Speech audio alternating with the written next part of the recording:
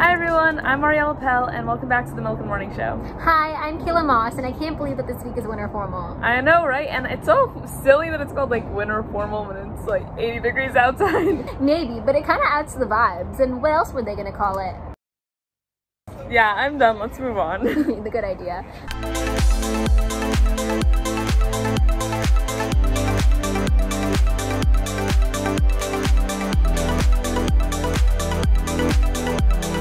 Hey Kayla, how long do you think you can go without being on your phone? That's a really good question. Maybe like 10 minutes? Well, this Friday is actually is actually National Unplugging Day, and so as people who are constantly on our phones, like right now when we are recording the Milken Morning Show. The Milken Morning Show is recorded on a phone.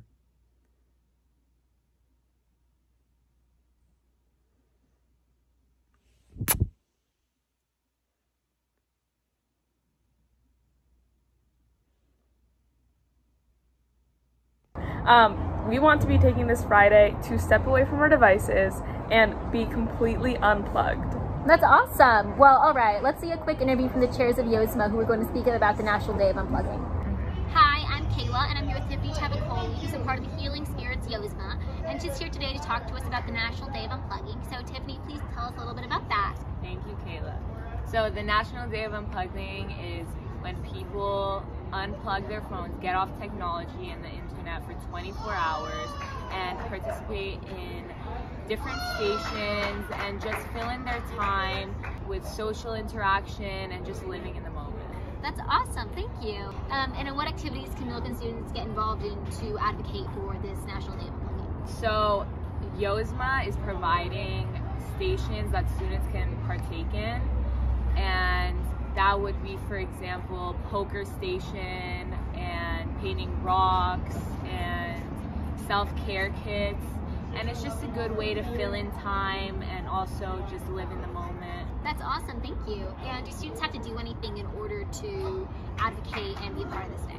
Yes, so YOSMA would like that every student, as soon as you can, would download the app Lil Space on the App Store so you can participate in this event.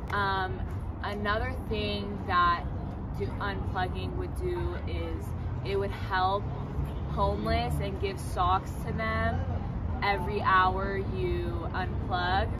And I just wanted to add that 1 hour of unplugging gives you 1 hour of service. So that would mean that if you unplug for 24 full hours, you would get 24 hours of service. That's awesome. Thank you so much for letting us interview today, and I hope that all of you guys participate in the fun activities that the YOSMA is doing during lunch and everything. Thank you. Members of the Jazz Lab and Jazz Ensemble held the Arts Combine event, which was at the library and was absolutely amazing. We got to hear Leah reading her poetry portfolio, we got to listen to some amazing music, and we have some clips available for you guys. And remember to also check out next week's Arts Combine because there will be another one taking place in the library during ONEG, March 11th. You should all be there, it's going to be incredible.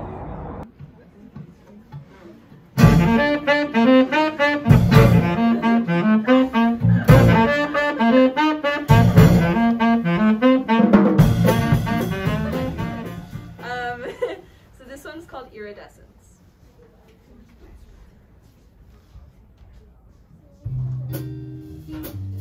She's iridescent. She's iridescent, a shining, shimmering array of shifting shapes and colors, an abstract opalescent thought displayed in an array of glorious excellence, lustrous in the light. She's iridescent in the way that she swoops in and entrances and leaves traces on the skin as no one else can. She's iridescent, a translucent sigh of beauty, glimmering as morning dew in the springtime sunlight after the night has cried its weight in iridescent mist, warmed by broken dawn's wake. She's iridescent in the way that she builds in passion and confusion like a dream, and leaves weightless relief in her wake like release. But people somehow still fear her iridescence. Well, I think we should end on a pun. But we've included so many puns in the Milken Morning Show. Fine, then I'll just do it. I mean, It's no fun to not have a pun, so we'll see you guys next week for next week's episode. Did I do that right? Yeah.